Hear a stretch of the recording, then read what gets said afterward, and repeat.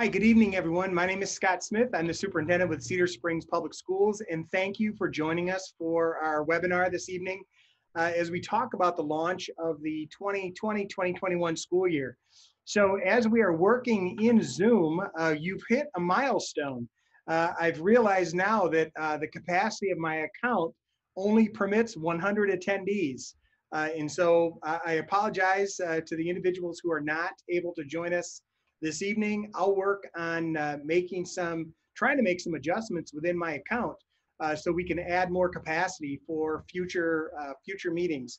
We will definitely add additional webinars like this and community forums like this until individuals get their questions answered around the start of the school year.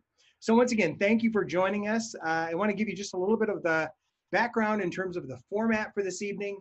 As I said, we've got 100 attendees joining us tonight.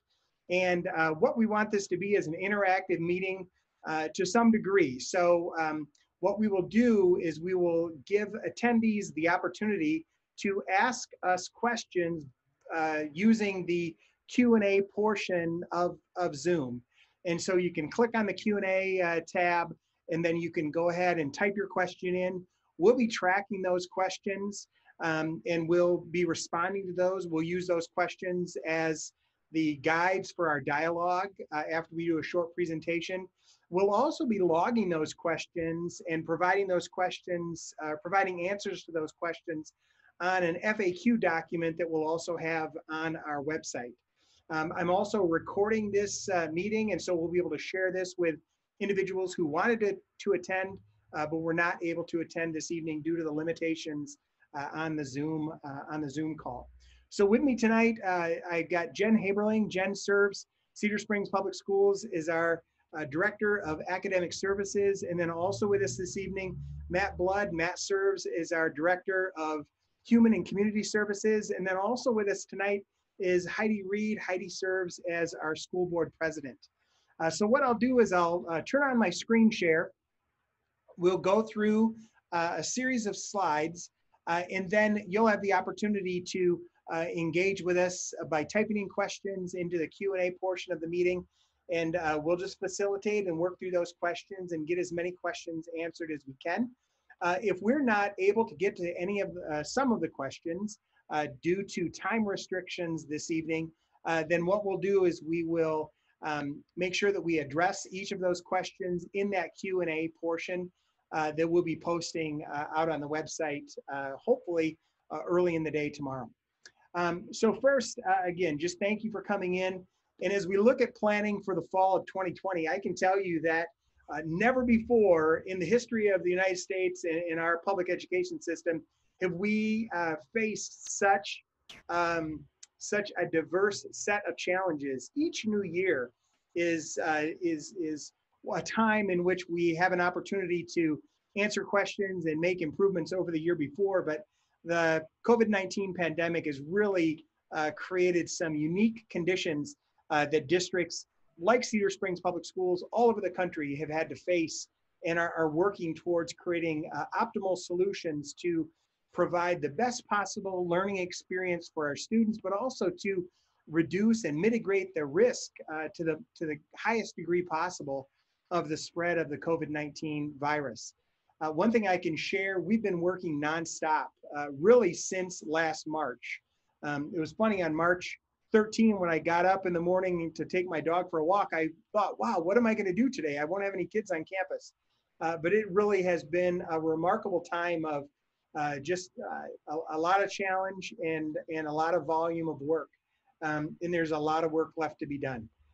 So, you know, as we look at these plans and we share things this evening, I'm going to start off just by saying that these are the plans based on the information that we have at 7:05 on August 6th. Changes are occurring regularly. We're getting new information from the Kent County Health Department, from the Michigan Department of Health and Human Services, from the Governor's Office, from Washington, from the CDC. And I assure you that we will continue to make adjustments as needed to maximize the safety and security of our students and staff, first and foremost. And then secondly, We want to maximize that learning experience for our students this year because we know how vital it is for them to make gains academically, but also for our students to make gains from a social emotional perspective as well. And so as we look to planning for the fall, one of the things that we have to be able to try to do to the best of our abilities is to predict the path of COVID-19 and to predict the path of the spread of the virus. There were a number of waves that were shared with districts early on in terms of looking at varying paths and in various peaks and valleys of how the COVID virus could spread within communities. And as you can see, there are a number of different models that were presented to us as we started to do some of this concentrated thinking around how to best keep our students and staff safe in the fall, but also to provide a robust learning experience for each student. So at the end of the day, we want all of our kids back on campus and we want to be in person to the best of our abilities. We know that that's what's best for a majority of our students, but we also need to plan for a fluidity situation whereby we may open in phase 4 of the My Safe Start plan and realize 3 weeks into the school year that the state has to roll back into phase 3. In which we would not be able to have students on campus. And so we've really got to be fluid in our thinking, in our approaches to the 2020-2021 school year like never before. So as we look at the fall, we are planning for two options as a district. So the first option is in-person instruction with a high degree of safety and health measures. Implementing those measures to the best of our abilities within reason. The other option that we have is that we'll be providing our students and families with the option of engaging with their learning in an online format that will be at home in a virtual setting. That will be the combination of options that we will have.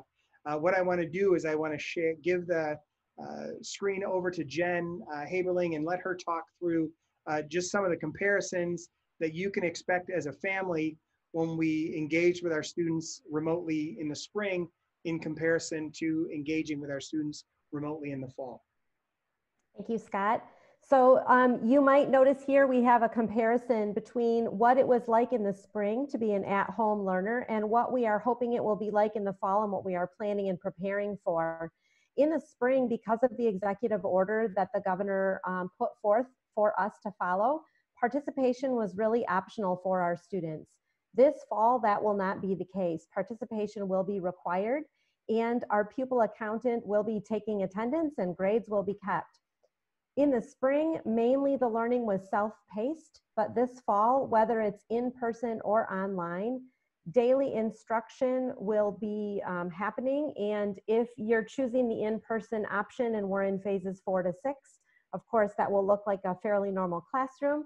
If we're in phases 1 to 3, the remote instruction will be happening with some live options that students have to attend to, and then some self-paced learning that they would be doing. In the spring, because of the requirements under the executive order, there was low accountability for students. But this fall, attendance, grading, and daily assignments will be part of the accountability measures that we will be having in place, much like normal school. And in the spring, there was a high degree of flexibility, but whether we're in phase 4 or phases 1 to 3, there will be a set daily schedule with expectations for students. And then to continue that comparison, this spring, there was really a limited opportunity to have assessment, mainly because we've not done digital remote assessment before, but we do have the opportunity to do that and we're ready for that this fall. So whether we're in person or remote, we have options for our teachers to be able to assess where students are and where they need some additional help or support. And feedback will be more regular and more qualitative to help students know what they're doing well and where they can improve. In the spring, there were differing expectations depending on grade level or building, maybe even teacher to teacher. but we've been working since early June with a large team of about 70 teachers and administrators and support staff in order to make sure that we have consistent expectations across our district and within buildings. And again, we followed the executive order in the spring, and now we're following the My Safe Start Back to School roadmap. So our first option, option one, and if you received the message today from the school, you saw that there was a survey in that is serving as an enrollment form. If you're choosing option one, when we're in phases 4 to 6, that will be students physically present on our campus. Elementary students, by and large, will stay in their one classroom with adults traveling between the classes to prevent the mixing of students. So as an example, instead of going to a PE class or a music class, the music or PE teacher will be coming to those students and they'll be taking them outdoors for an experience we're calling outdoor recreation. At the secondary level, it will be a 6-period day with more safety measures in place in terms of staggered transition times and, to the extent possible, cohorting, and more safety measures in terms of masks and hand sanitizer and washing hands. Students in both elementary and secondary will have smaller lunch settings so that classes are not mixing together. And the food services is working on some ways to make things touch-free and contained in packages so that there's less touching of food items. If we're required to go back to phases 1 to 3, or because COVID-19 has spiked in Cedar Springs, then the required learning will be for students at home with something that is called Canvas, and you'll be learning more about this as a family. Canvas is a learning management system that allows teachers to post all of the information about the class online so that you can access it in one place. One of the things we really heard from our parent survey data was that parents were having a lot to manage during this time and in the midst of a pandemic. So we've tried to make things more streamlined where it's a single sign-on.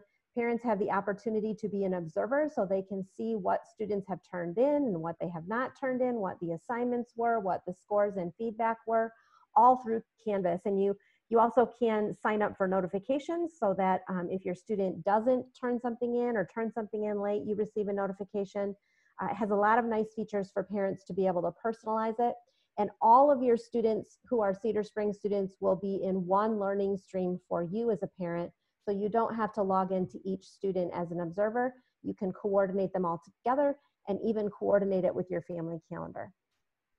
When we are in phases 1 to 3 and learning from home, there will be a very consistent daily schedule with a beginning meeting or a beginning hour class. There will be live teaching for a good portion of the day and remote practice, feeding, and grades for students as they are processing through the learning. There are attendance requirements as we are being held at this time to the current attendance protocols that the state of Michigan has. So it will look much different than it does in the fall with quite a bit of accountability. And if we are in phases 1 to 3, if you are a secondary student, actually, when we're in the beginning of school as a secondary student, you'll be receiving a Chromebook that you will be carrying back and forth to school. And elementary students will have one assigned to them that will go home with them if we have to pivot to phases 1 to 3. So what will that look like during the day? I think that's the big question. Tomorrow we're going to have a video up on the website that will be a glimpse from 2 principals about what the day will look like. And they're just going to describe for you what will it look like if we're in person, because it certainly is not going to look quite the same as it did when we were in January or February of 2020. Masks are required because of the Safe Start roadmap. That is a requirement across the state for all schools, public and private, that students are required to wear masks, teachers are required to wear masks. So that will be something that we will provide, but students can also provide their own. Hand sanitizer has been installed outside every classroom and common space. So students and adults will be using that hand sanitizer as they enter and exit each classroom. And there are times planned into the day for hand washing. And then because of traffic flow, class size, and staggered transitions, we will also mitigate the spread of COVID-19 while we are in person in our buildings. So that's option one. Option two, if you so choose, is fully online. And this would be a choice to be a member of the CS Red Hawks online school. If you're not able to attend in person or you have some health concerns that would cause you to not want to be in school in person. We will be providing our instruction through a virtual platform. At the K-8 level, we'll be using Pearson Savas. And at the 9-12 level, we'll be using Michigan Virtual. So both of those include video instruction and intervention, as well as self-paced practice work. Each student will be assigned a teacher who will pull their class together occasionally for some team building, and so that they feel like Red Hawks and so that they're still engaged with the people here on campus, and then help them process through that learning to ensure success. One thing that we know is that often students who go to a fully online option struggle because it does require a lot of self-discipline. It requires quite a bit of motivation and independence. And so we're going to ensure their success by providing a touch point person for them that they can talk with daily or bi-weekly to make sure that they're making the progress that they need to. So again, students really do need to be self-motivated for this kind of a learning platform and have some supports at home. We will have parent support available for that, and we do plan to do checking in with those students as we would as if they were on campus. Because this is not the same as our in-person curriculum, it is a semester-long choice. So in most cases, students will want to sign up for this for a semester at a time. In early December 2020, if you've been enrolled in the online option, we will give you the choice to say, yes, I'd like to stay in this for second semester, or no, I'm ready to come back to in-person. So that would be the transition point that would happen just after the holiday break in December. When we come back mid-January, that's when that transition would happen if you wish to come back to in-person. And that really helps us with planning staffing and planning spaces to be safe on campus. So we just need you to keep that in mind if you're making that choice. And with that option, a Chromebook is provided and your digital access needs are addressed. So again, tomorrow, more details about that option will be on the website. Bill Cataldo is going to be our principal for the online school, and he's going to be posting a video on the Cedar Springs website under the Fall 2020 tab, so that you can get a sense, a little bit more detail about what those online options might be, and even some links to the 2 different platforms so that you as a parent can make an informed choice. So I'm going to toss it back to Scott. We can't hear you.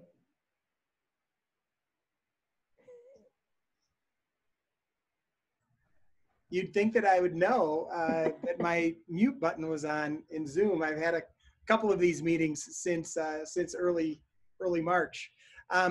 So what we're going to do is just go to the Q&As and just answer those, and we'll run through as many of them as we can to keep the conversation going. So one of the questions was around lunch schedule. So it was, how early will the students be required to eat? The earliest time for lunch, and what will be the latest time for lunch to be? Jen, do you want to take that? Sure, yeah, that really varies by building. So the school board is going to look at our return to learning plan again on Monday, and once they have approved that, we'll be able to share those details.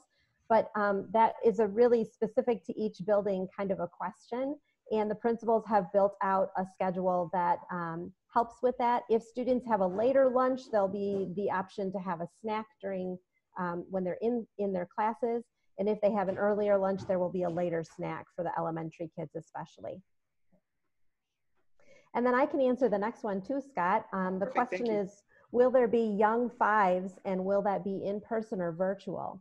So unfortunately, none of the online content providers have a virtual option for young fives. So the option for young fives is really in person.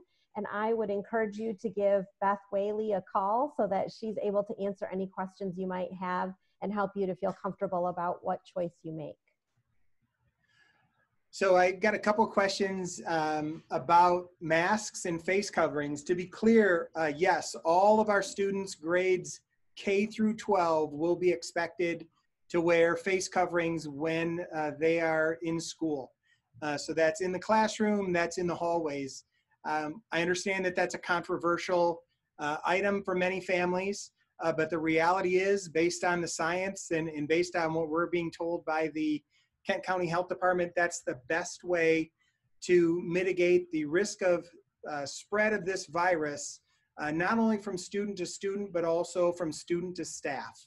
And the reality is, one of the things that makes me the most nervous is, if we run into a situation where we have multiple staff members who contract the virus, it is going to be very difficult for us to continue on with in-person learning, simply because of the degree to which we have a difficult time finding substitute teachers to cover our classes in the absence of teachers.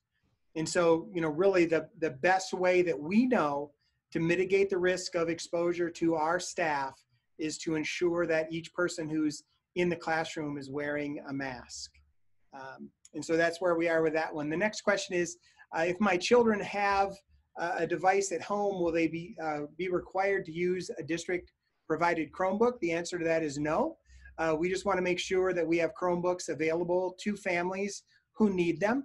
One of the other things that is going to be different for us this fall in comparison to the way we engaged with our students remotely in the spring is that we have partnered with Verizon Wireless. And Verizon we purchased a number of jetpacks from Verizon. Those jetpacks will be dedicated to the district provided devices. And so if families don't have internet access in their home, they will be able to utilize one of the jetpacks that the district provides and pays for. And that will power that student device that the district gives you. Now, a family will not be able to use the jetpack to do Netflix or anything like that. They will be able to do it to engage in the learning process. But we know that that's going to be a helpful thing for many of our families as we look to the possibilities of providing online learning for our students. Another question, are face shields an option? We appreciate that question. The science that we know of is sharing that face shields by themselves don't provide the same degree of protection that a mask provides. And so what we can do is, if a student wants to wear a mask and a face shield, that's an option, but they can't wear just a face shield. So a question in the list, what is online learning supposed to look for working parents who are not able to work remotely from home? The reality is that online learning may not be the right option for your family. It depends on the age of your student, or you may have to find a neighbor or someone else who can provide some care for your children while you're at work. Next question, what will class sizes look like this year, particularly in the younger grades? That's a great question. Really, it depends on how many students elect to go online. Our plan is to not reduce class, and we're not going to reduce the number of sections that we have. But if we do have students that go online, we will have some of our teachers that are going to be dedicated to supporting those online classes. But we expect to see class sizes at or below the normal from what we're accustomed to in Cedar Springs. Question is, will middle school be going every day and in person? Yes, that is the plan as of right now. We expect all of our students to be on campus who don't elect to learn online this year. We expect all of our students to be on campus 5 days a week, all day long. Now, if something changes and we get different data points, or if we get different recommendations, we may have to make modifications to that. But that's part of this work. We really are going to have to be fluid and flexible and respond so that we can, again, going back to what we first talked about, we need to keep our students and our staff as safe as we can from exposure to the virus. And simultaneously, we want to provide our students with the most robust learning experience that we can.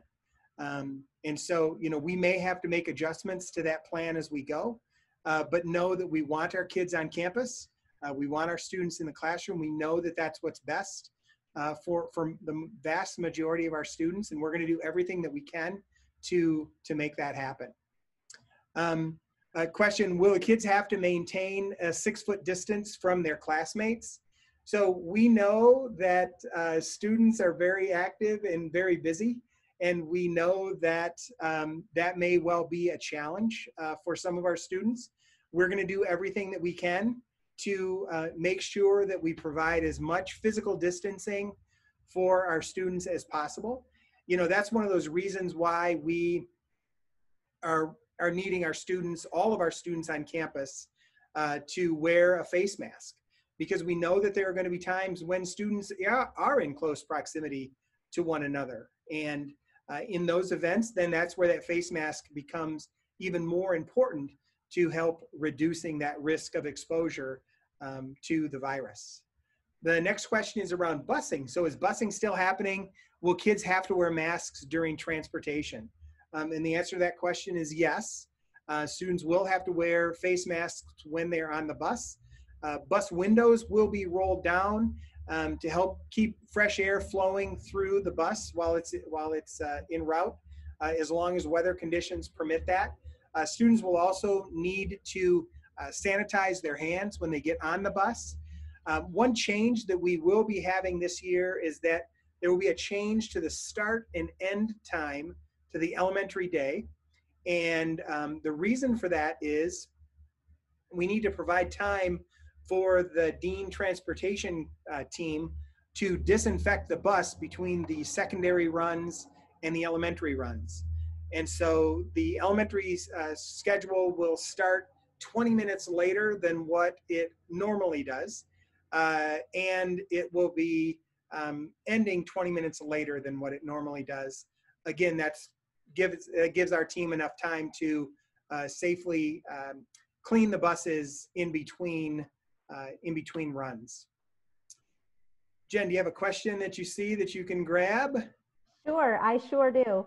How will band be handled? There are a couple about the online option that I would love to handle. How will band be handled for the online option? And I'm just going to be honest, we're still working out those details. So that will be something that we'll have a little bit more information about in the next week or so. And then also, how will online work with early middle college students? Same thing. Grand Rapids Community College is making the call about whether Grand Rapids Community College will be online or not online for early middle college. And so you'll get a few more details about that as we have a little bit more time to plan. So I've got a good question from a family who receives free and reduced lunch. And so the question is, if we elect to learn from home, how will you handle lunches? And that's a great question. We appreciate that. We rolled out thousands of lunches each week during the spring closure. We were feeding roughly 600 students per day from mid-March through mid-June. And so while we don't have the specifics worked out around the food distribution, know that we'll have various plans that we'll be able to put into place that will provide our students with both a breakfast and a lunch during the school year when we get back to school. The next question is, will Campus Kids be open? And the answer is, at this point in time, yes. We are planning on Campus Kids for both before school and after school care. We're also going to be providing Campus Kids in phases 1 through 3 for critical individuals or employees, people that live in the district that are critical workers. And so we'll be able to provide some opportunity for childcare in the event that we do slide back into phases 1 through 3 as a community. So one of the questions is, what types of accommodations will be made for kids who don't have quality internet in phases 1 through 3? We addressed that. That is where those Verizon hotspots will come into play, and we'll be able to distribute those hotspots to families as needed. Jen, do you see any questions that you can grab? I do. Yep, I sure do. For the online option, how long can I expect my first grader to be online for instruction each day? So that's a great question. We want to make sure that we're putting a plan together that has a developmentally appropriate amount of time online and not too much of it. We expect that the online portion will be less than the away from online portion. So there's a workbook that goes with the elementary online option. So students will have a workbook to work in, not just an online option. And their teachers will be checking in with them. I don't have the exact number of hours as we're just getting started making those plans, but it will be a developmentally appropriate amount of time. And I see another one that could be mine. What's going to happen with standardized tests?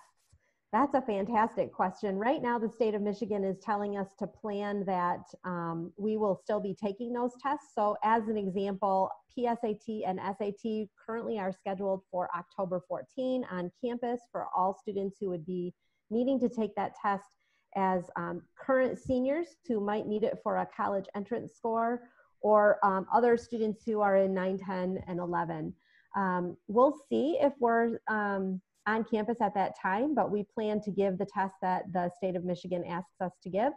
And spring testing, right now, the plan is that we will be giving the test. The state of Michigan has said that those will still be scheduled. So currently that's the plan. I don't know if that will hold until springtime.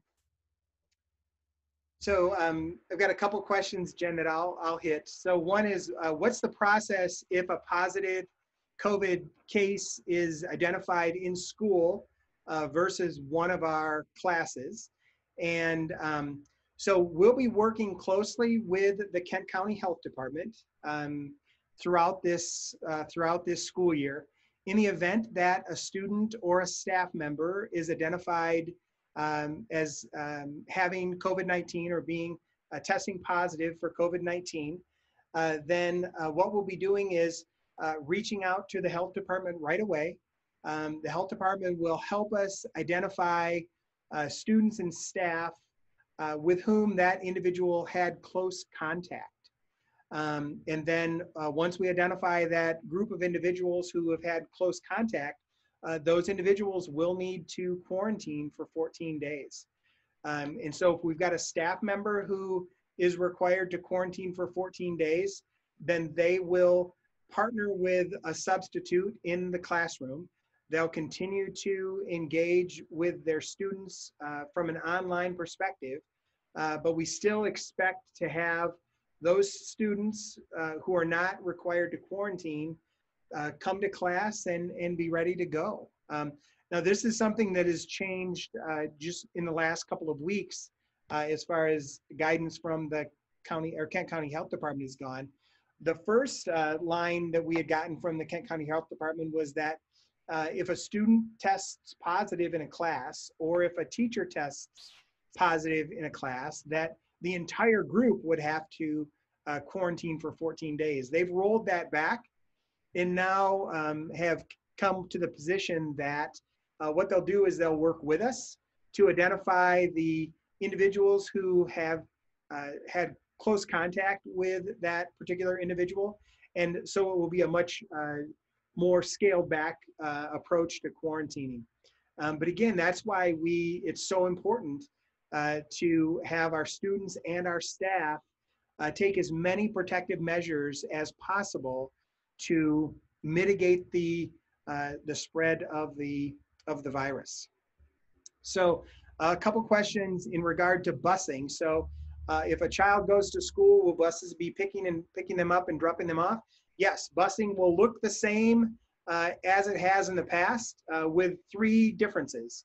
Well, really four differences. So the first difference is that there may be fewer students on the bus because some of our students have elected to choose the online option. Number two, when students get on the bus, they will need to use hand sanitizer as they get on the bus. The third difference will be that each of our students will have to wear a mask while they're on the bus. The driver will also have a mask when she or he is driving the bus. And then lastly, all the windows will be down while the bus is moving. So the schedule should be same, very similar. Everything else should be relatively similar as far as the transportation system goes. A question was raised in terms of our plans and cited sources. We are using the best information possible that has been given to us by the state of Michigan, the Kent County Health Department, and the federal government. Some individuals may argue that that information is not accurate or is not factual, but we are working with that data and we're going to use that data to help guide our decision making. Are there any specific requirements for masks? The only guidance that we received from the state in the back to school or Safe Start plan was that it needed to be a cloth mask. In the event that it's not a cloth mask, we do have disposable masks for students to wear if they need one. One person asked if it's political, how much do the students have to wear masks? In our professional judgment, it's not political. Masks prevent the exposure to the virus. And if I understand that people differ from that perspective, but from the beginning, we have been operating from a position of listening to the Kent County Health Department, listening to federal and state experts on this, and this is the position that we are embracing. So I have a couple that I could answer, Scott. Thanks, are the teachers who will be doing online teaching Cedar Springs public school teachers, or are they outsourced? And in fact, we have Cedar Springs public school teachers who will be doing the teaching and the mentoring of the students. It will be through that online platform. So you may often see a video of another teacher, but the person who will be pushing the learning out and talking with your student will be a Cedar Springs public school employee and working with your students on their learning. A great question here, will online students still be able to participate in school sports? And the answer is yes. So to the extent that we're able to have school sports, and as long as they are healthy, they will be able to participate in those school sports. So I'll pick up on a couple of preschool questions, Jen. So first, will there be preschool programs? Will masks be needed to be worn by 4-year-olds? So at this point in time, we are planning on preschool programs. At this point in time, there are some questions that we're still working through with the health department in regard to the age at which students should start wearing masks. So there's some guidance that says, individuals who are 2 years old and or older than 2 years old should be wearing masks. Then there's other guidance that says that really the threshold should be 5 years old. So that's something that we're still working on, but as soon as we get that clarification, we'll be sharing that with our families who are looking at preschool as an option for us. One of the questions was, will intervention provided through online learning, will that be similar to intervention for students who are struggling? The answer is it will be similar in that we'll be providing additional supports for students who are struggling. But it may look different than what it's looked in the past for those students. But we are still going to have our individuals who are on staff that provide those interventions. We're still going to have supports. We're still going to have special education supports. All of those things will be, will be present for our students, whether they're learning in person or whether they're learning from home. And we're also working and being ready to pivot. So if we have individuals who serve when we're in an online, or excuse me, when we're in a in-person scenario, our staff will be ready to pivot overnight if in fact that we do have short notice and have to shift to an online format. And so both the teachers and our support staff will be ready to make that switch as needed when we go. There's a great question here from a high schooler about whether they can take the same classes that they signed up for in February if they can take those as an online student. So not every single course that we offer in our traditional high school is also offered through Michigan Virtual. So we will be offering as many as we can that Michigan Virtual offers. So there may need to be some adjustments there. It's just part of the online experience that it's not quite the same as being in person, and we recognize that, but we still want to make it as rich as we can. There was one other question here that I saw similar to that, and now I don't see it. I can grab a quick one. So will students be able to bring their own food for lunch? The answer is yes. So lunch, they'll be able to bring their sack lunches from home. We're still working through the logistics within food service. We know that it's going to be a challenge to get students through that process that we've had in the past. We know that we have to keep students physically distanced from one another. And so the types of food that we're serving at lunch through the food service program may be different than what it's been in the past. But we definitely will be providing food service for our students. And students will also be able to bring food in as they go. There's a question about recess and how recess will work. There will still be recess during the day. Students will be designated to a specific area with their class that they will stay with, and they will have that several times during the day. It will not be limited to the classroom unless weather would prevent us from going outside. I've got another busing question, and it's a great one. So if busing is required or needed, I thought that I read that each student or rider will need to be wearing a mask. That's true. How will busing deal with the 6 foot social distancing? To be honest, that's a question that we don't have a good solution to. We can't, make it so that we only have 10 students on a bus. If we did that, we would not be able to transport students. And so that was one of the provisions in the return to school roadmap that they made an exception. They said, okay, if all students use hand sanitizer when they get on the bus, if all students wear a mask when they're on the bus, if we keep the windows down on the bus, the thinking is that there would be, and the other piece in terms of transportation, we'll be grouping families together. And so siblings will need to sit together when they're on the bus to reduce the exposure to other families. And so, with those steps being taken, that was the workaround to that social distancing piece. So I see a question about the online instruction taking place during the day and parents who are working. I think there are 2 different parts to that answer. And one of them is if you're choosing the online instruction, there will be day-to-day, during the day obligations that students have to fulfill in order for us to show that we have attendance by our pupil accounting rules for the state of Michigan. So if you're choosing the online option, yep, there will be some work that has to happen during the day. If we are required by the state or because of health conditions for us all to go to online, there will also be some expectations during the day. We heard very clearly from our families when we surveyed over 1,070 families that they really wanted students to have more of a schedule that looked like a school day. So, yep, you may need to have some arrangements that allow your child to have some support in order to be doing that. I see a question for Matt Blood here about teachers being tested regularly and temperature checks of kids. And I think as the Director of Human Services, he'd probably love to answer that one.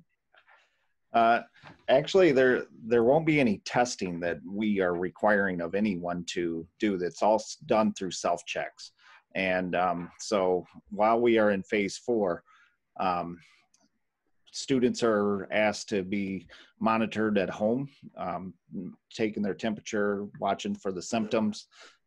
Many of the symptoms I'm sure you're well aware of from all the communication that's been in the news with, shortness of breath, fatigue, muscle, body aches, loss of taste and smell, and sore throat, cough, and so forth. Monitoring that temperature of 100.4, all of those symptoms and temperature would presume, even though it could be flu, it could be other things, it would be presumed as possibly COVID. So then, therefore, they would have to be sent home or stay home to until they could either be tested and found negative, or 10 days, just like they were if they were tested positive. Teachers, same thing. They're doing self-checks every day and taking body temperature and watching their symptoms for that. And Matt, what are the protocols if someone tests positive? How will families be notified, and what kinds of communication will happen? Yeah, first of all, if you test positive, you're required to stay home in isolation for 10 days. You have to be symptom-free, and you have to have been without a fever, without any medication to reduce the fever for over 24 hours. But the 10 days with that, or you could test negative for 2 times with a 24-hour spell in between on that. So if someone were to test positive, they would, if it was a teacher, they alert their supervisor. The supervisor then goes through the contact tracing to determine who was in close contact with that teacher over that period. And then we have to alert the health department, and we have to notify home and others that have possibly been in contact with that teacher. Likely, I mean, in a situation like the high school, you could have a student who tests positive and they have close contact with students in all of their classes. And so more than likely, we would be sending out more of the bulk emails to say that a student had tested positive and that you should be watching for monitoring your child for any symptoms with that. But we would be getting in direct contact with the students of close contact because they would have to quarantine. Hey, thanks, Matt. I've got 4 quick ones. So one is, can face masks that cover the whole face below the eyes and go around your head work? So something like this, yes, they can absolutely wear one of these types of masks instead of the face mask. Face masks at recess, we're still trying to determine the answer to that question by working again with the Kent County Health Department. One of the things that we will do for recess is have the playgrounds divided up and try to do everything that we can to keep students in their cohort groups during recess. So we'll keep the students playing together by class during the recess time. Sports, can we do sports if we do online? Sports and marching band, those other extracurricular things, the answer to that question is yes. And the other question is in terms of preschool, will we still have options for Cedar Springs preschool or GSRP? The answer is yes to both of those options for families. And I see one that I can answer relatively quickly about how do we enroll in online, or how do we make a choice? Someone asked, did I read it correctly, that if we want our children to attend in person, we need to enroll? We do need every family to make a choice to let us know what they're planning so that we can plan adequately for staffing of both the online school and the in-person school. And we do need that decision by next Friday. So there's quite a bit of information on the website, and that enrollment form came to you in a school-wide blast today. And you can also find the link to that on our website. It just asks you to tell us your student and what their choice is for the year. or at least to get started for the year. I'm seeing questions about visitors in school and parents dropping off kids and coming to pick up kids for appointments. In that case, the back to school roadmap is very clear that we're not allowed to have guests in the building. So we do have to limit that. And each building has a plan for how students will get safely into the building. As parents drop them off, there will be different doors that you normally go in that you'll be using. And if you need to pick your child up for an appointment, you just simply need to come to the office and they will help you with that. Jen, there are a couple questions about online classes and how that will look. Will they meet daily? Will there be a regular schedule? Can you speak to what it might look like for a high school student or a middle school student who has an online class? Also, there was a question about if they take online classes, can they work ahead? Right. Yep. So in some cases, you will have some limited ability to work ahead. You wouldn't be able to finish a course in a week or something like that.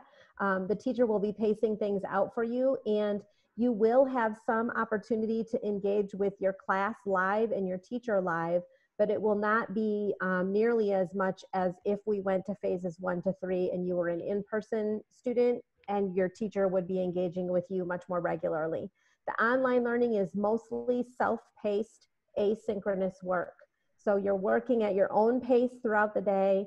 You may have an obligation to meet with your teacher or your mentor teacher several times a week. And at the elementary level, we really envision that there would be a morning message or a meeting together so that students have some idea what they'll be asked to do during the day, and parents can listen in on that as well. But it's not the same as in person. It's not really designed to be the same as in person. There are just some things that you can't replicate when you choose an online option. So it's an important choice that you're making. I saw a question too about whether students could alternate between online and in person throughout the week, and the answer is really no. And this hits on another question I saw about how similar is the curriculum between what's happening in Cedar Springs in person and what's happening online. And the answer is they are not the same. They're covering the same content standards. They're covering the same material that you need to go on to the next grade level or to the next course, but it's not the same as what our teachers would be doing in the classroom. Again, it's going to prepare students for the next level of the course or the grade, but that's the reason that we can't have people switching back and forth between, because they are not woven together or smoothly integrated. One question that I see was, what will we do if we don't have enough substitute teachers? I can teach math and science. Matt's a history government teacher. Jen can teach English. It's going to be all hands on deck. But that's a reality that we just, we don't have a great answer to. I appreciate the question, but the reality is, and that's one of the things that I'm most nervous about in terms of the start of the school year is, we've got to keep our teachers healthy, and we've got to keep our staff healthy, and we've got to keep our bus drivers healthy, and our food service people, because if we don't keep those individuals healthy, we will not be able to stay open. That's the bottom line. And so I know that individuals are, really struggling about the mask piece, but that is just the best science that we are being given as far as the best way to mitigate or reduce the risk of exposure to this virus. A quick question about lockers. So high school students, middle school students will get lockers, but they will not be using them on a regular basis. So the idea that we've got is, students will keep everything with them in a backpack, including their Chromebook. And so then they'll just take those materials with them from class to class. It's another way for us to reduce that risk of physical exposure by students standing and congregating around one another during that passing time between classes. I see a question about if students are taking classes and they need to step into into quarantine, or because someone at home is ill, how will that work? Especially like in an AP class as an example. So Canvas, the learning management system that we are using in the district, will really help students to be able to stay on top of what's happening in their classrooms. Each teacher will be building their Canvas course so that all of the materials that a student needs to stay up to date will be there on that course. And then just as in regular pre-COVID days, if a student were sick and for an extended period of time, that teacher will reach out to that student to have a little bit more one-on-one contact to make sure that they're progressing appropriately. So Canvas is going to give us the opportunity really to do some great things in the midst of this crazy time when things don't seem to look much like they normally do. I also see a question about if a student chooses the online option, fully online, will they be able to participate in extracurriculars and sporting events and dances? And the answer is yes to that one. So I've got a question about students that get sick throughout the year with a cough or something that's persistent. The guidelines are the same. Are they the same? Will they have to quarantine for 14 days? The answer to that is no. What they would need to do is work with their primary care physician or work with a physician. And as long as they test negative over multiple instances, then they would be able to re-enter the classroom or the school.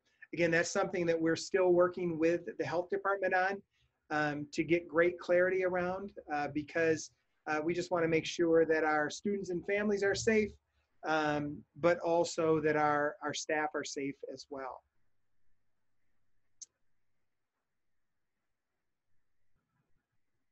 So Jen or Matt, do you see any others that we can grab?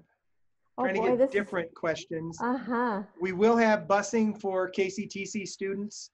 The one thing that I've heard from KCTC is that they are going to be starting a little bit later than normal, but they will have busing available for KCTC students. The drop off and pickup of students that don't ride the buses, that's one of those logistical elements that we're still working through. But one thing that we will not be able to do is allow parents to gather in the building or in the vestibules of our schools as they've done in the past. And so we're going to just have to work that out. And I'm going to need you to be patient with us as we do work out the details. I know how frustrating it's been in the past. I've been at Cedar Trails when parents are trying to drop their kids off and get to work. And I know that that's just a very tense time for people. The thing that's going to be our greatest ally during those moments is patience and cooperation, and a little bit of grace as we work through some of the details on that work. So I see a question about if people start to complete the survey, could all the plans change on Monday when the board is looking at this plan? Our school board got an early peek at this 2 weeks ago, and Heidi maybe wants to chime in on that. I'm not sure, maybe. Nope. So I don't think the whole plan will change. We've been working very cooperatively with the school board, so they're well aware of what our plans are. The only way that things would change is if we have a COVID outbreak and we're required to go to all remote. And then that would be out of our control. It would be something that would happen in conjunction with the advice of the health department and Spectrum Health. Jen, I can speak. You stated that very well. And we are listening to all of these conversations as well. But as you know, you as the administrators have done a lot of work with what the Michigan Safe Start Plan has put forward. And then we're trying to build that into the best thing that we can for our Cedar Springs community. Thank you. Thanks, Heidi. All right, so it's 8 p.m. We still have 90 questions in the chat, and still recognizing that this meeting was limited to 100 attendees. I apologize for that. Surprisingly, we've not yet had a meeting that had this many people interested and involved. I would have 1 to 5 people attend the virtual community forums around the bond. And then similarly, we usually have maybe 1 or 2 people that queue into the board meeting. And so I'll be working with Zoom to try and get that limit expanded. But please know we'll be looking through all of these Q&As, and we'll put together a Q&A, frequently asked questions form, and then we'll be publishing that online so you can look up answers there to your questions if we did not get to them in person. Also, as Jen has said, we'll be sharing more and more information on a regular basis. And so, you know, continue to read through your emails that you get from the district, and also continue to utilize the resources that are shared with families on the website. And so I thank you so much for joining in, and I appreciate your willingness to engage with us in this work. I appreciate your patience. I know that you want answers. So do we. I promise. And we're doing everything that we can to get you good information out as quickly as possible. So again, I just appreciate you being here. We'll sign off for tonight. Look for some more information coming as early as tomorrow in regard to the frequently asked questions and in regard to other details around our fall program. Thank you so much. Take great care. Bye-bye, everyone.